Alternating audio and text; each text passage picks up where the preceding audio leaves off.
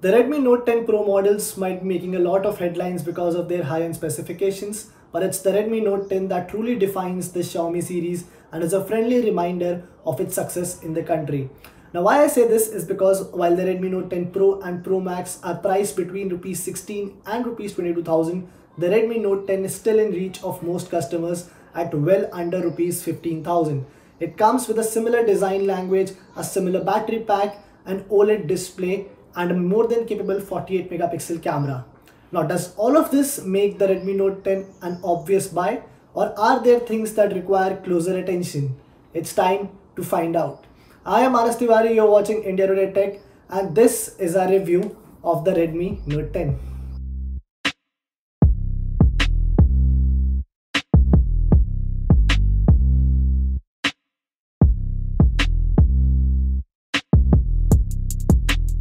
Now before we start our review, let me just remind you that we are really close to the 1 lakh subscriber mark, and if you haven't subscribed to the India Today Tech YouTube channel, please do it now so that you can get all the latest updates from the channel, and also recommend it to your friends who can also enjoy all the cool content that is coming along.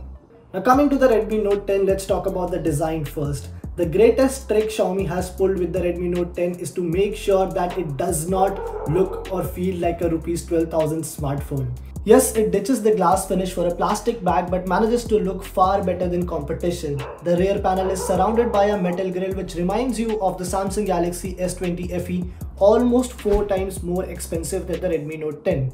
The smartphone comes in 3 colors: aqua green, frost white, shadow black. As you can see, we had the white color variant for review, which looks stunning. However, you'll have to be extra conscious because this color variant can get dirty really fast, and one of the solutions for this is to apply the protective case which comes with the retail box, but that really takes away the charm from the phone. Xiaomi has kept things fairly simple at the back. Redmi Note 10 features a rectangular shaped camera module like the Pro models, along with the Redmi branding at the bottom. The camera bump makes the phone sit unevenly on the surface, but that's the case with most smartphones these days. Thankfully, the back panel does not catch too many fingerprint smudges. The right side houses the volume and power buttons. Xiaomi has equipped the entire Note 10 series with the side-mounted fingerprint sensor despite using an AMOLED display. Now this means that your power button also doubles up as the fingerprint reader, and this is a bit surprising because Xiaomi could have easily gone for an in-display fingerprint sensor given that it has used OLED displays on all the Redmi Note 10 smartphones, but you have to save money somewhere, so maybe that's the reason. The good thing is that the power button is positioned almost at the center, which makes it easily reachable. The bottom houses a 3.5mm headphone jack, a Type-C USB charging port, and one of the speakers. The Note 10 also comes with a proper 3-card slot which allows you to use 2 SIM cards and a micro SD card at the same time. Now one must also have to appreciate the fact that this smartphone weighs just 179 grams, which is a lot lighter than what you usually get in this category.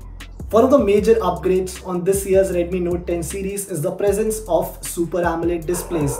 Now the Redmi Note 10 comes with a 60Hz panel, but still a pretty good 6.4-inch Super AMOLED display with a peak brightness of 1100 nits. This is commendable given that some smartphones at this price point don't even have a full HD Plus display. Xiaomi has also managed to marginally reduce the side bezels, but the chin is still quite thick. The display has a hole punch cutout at the top to house the selfie shooter. The cutout is bigger than what Xiaomi has used on the Pro models, but impressive for the price. The colors on the Redmi Note 10 look really good. The text and icons are sharp and videos are a treat at maximum brightness. The dynamic range though could have been better. Also, the landscapes are often oversaturated, but there is a little you can complain about given the price. Xiaomi has protected the screen with Corning Gorilla Glass 3, which is old but solid. The smartphone is also rated IP53 for water and dust resistance.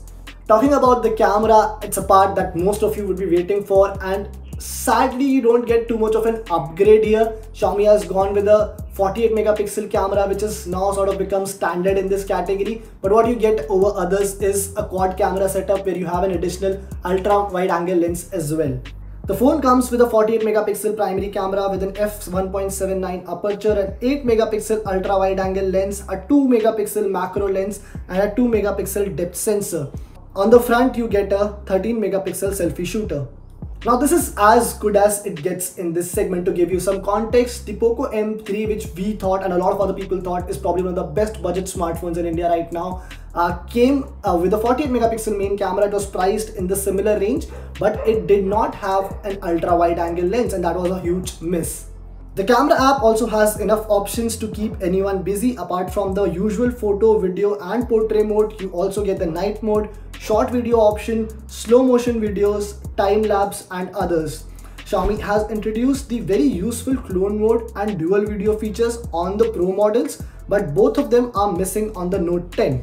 The camera performance is decent for the price. I like the color accuracy, the sharpness and detailing in most of these images came out really vibrant. The wide shots were slightly underwhelming though. The details in the background were lost, as you can see in the image sample. When we zoom in, the background is slightly faded. The details are not as crisp as you would want them to be.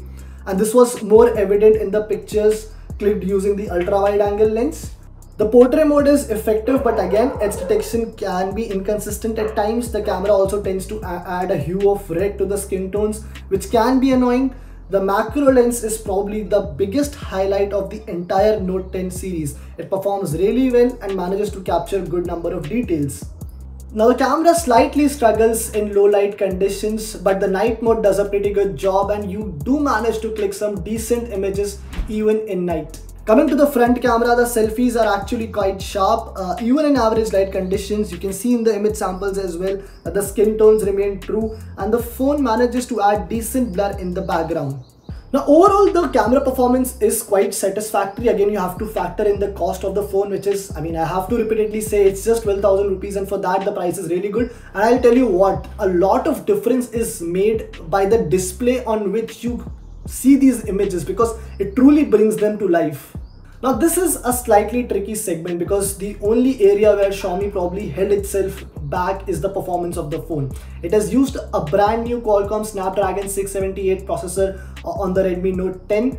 In real world, the processor has enough muscle to help you through the daily tasks. It can easily handle texts, mails and even few hours of streaming. The only time I faced some heating issue was after about 45 minutes of continuously using the camera.